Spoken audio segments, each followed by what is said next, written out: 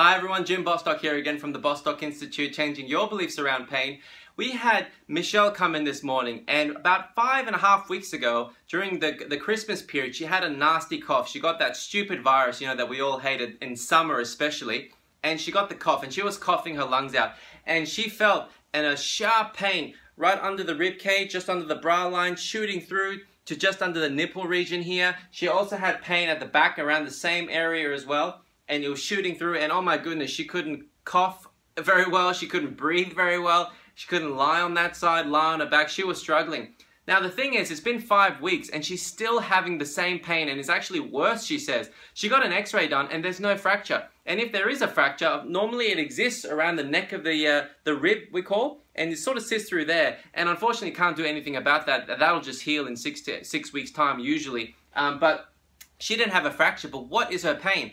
Her practitioners and GPs and so on, we all say the same thing. We say it's the rib. You have a rib issue. Your rib may have been subluxed, your ribs may be stuck, your facet joints may be jammed, you've got a rib fracture, yada yada yada. Could be a rib thing. And it's correct, it is a rib thing. It's the nerve that causes the pain. It's the nerve trunk of the dorsal rami nerves that come out of the spinal cord in this region. This dorsal rami nerve trunk that comes around and actually just travels with the rib coming around the front. That's why the pain travels through you, like, it comes through you. So it is a nerve issue. But with Michelle, I mean, the pain wasn't going away. Normally it would heal, right? So why is it hanging around? Well, to be honest with you, predominantly when I treat this one, it's actually a nerve lock pain. Now, we've talked about nerve lock before on a previous video. What it essentially is an active trigger point, but I'm calling them nerve lock. Now, that's when the nervous system controlling the muscles that controls your ribs, so it's the muscles that help the ribs, are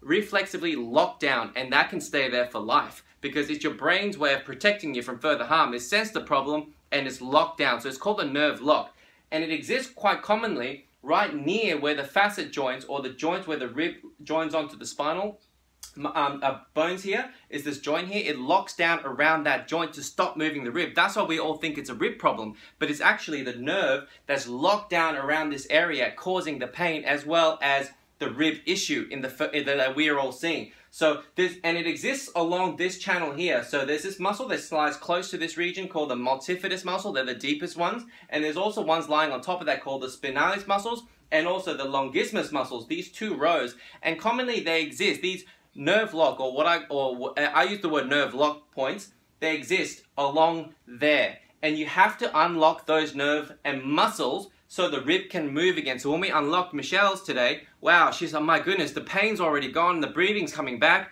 It's amazing, but it's just because the muscles were protecting her, and that's the pain. So what I recommend normally for patients with this one after they've got it unlocked is to stretch out your lat muscles, your latissimus muscles, and roll this part of your spine on those foam rollers, using thoracic extension. You've seen them on previous videos that I've done, and also the wall stretch, the lat stretch on the wall to stretch this guy out, or hang off some chin-up bars with your feet on the floor and just let it gently hang.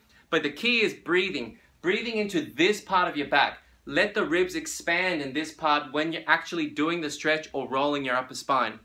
The foam roller or on the lat, breathing nice and deeply into here.